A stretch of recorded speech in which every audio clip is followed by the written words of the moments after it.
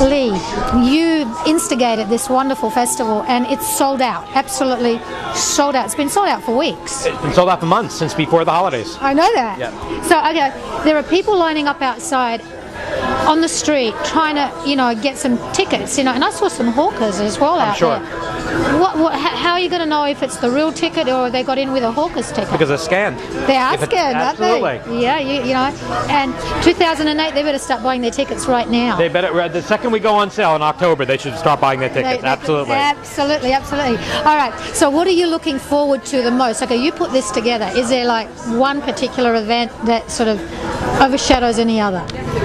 You know what? I look forward to just seeing all my friends, the great winemakers, the great distillers, the great chefs and culinary personalities. I don't have a favorite part of the weekend. I really just like seeing all my friends. Yeah, you like to sort of get out of bed in the morning and just roll through the whole day? Absolutely. To me, it's one big high. 2 hours of sleep, get up the next morning? Maybe 2 hours, exactly. No. Or 4 days of no sleep. That's closer to it. That's 4 days of no sleep. Exactly. Okay. And we got some great mixologists here as well, mixing some fantastic drinks. Yeah, we have Tony Aboganum and Francesco Lafranconi and Anthony Giglio and Alpana Singh. So we have some wonderful mixologists. And of course, the lead singer of Motley Crue, Vince Neil, is going to open the festival tomorrow at a margarita seminar, teaching how to make the perfect margarita with his new Tres Rios tequila.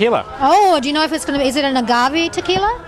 I do not know. Oh, it should be 100% agave. I would assume it's 100% blue agave. Oh, it has to be. I would assume so. Then there's no headache the next day. Absolutely. That's what I like as well. What could be better than great tequila like that? And all these wonderful wines, and they're paired with some great food. This is the best place to have it on South Beach. I don't think there's a better destination in the country than doing something in South Beach this time of year. There is not. And are you going to be doing anything like this anywhere else in the country? We're doing something in New York. We're looking at expanding into California. So I think over the next few years you'll see us popping up in another one for sure, 2 destinations. Well, I hope that destination is sort of halfway between LA and San Diego, so that you get get both sides of it's a great market. We love that market. We love that part of the country. So you never know where we could end up. Yeah. All right. When you wake up in the morning, what do you say to yourself?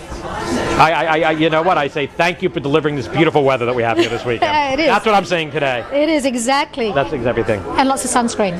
Lots of sunscreen. Hi, this is Lee Schrager, South Beach Wine and Food Festival. You better be here next year in 2008.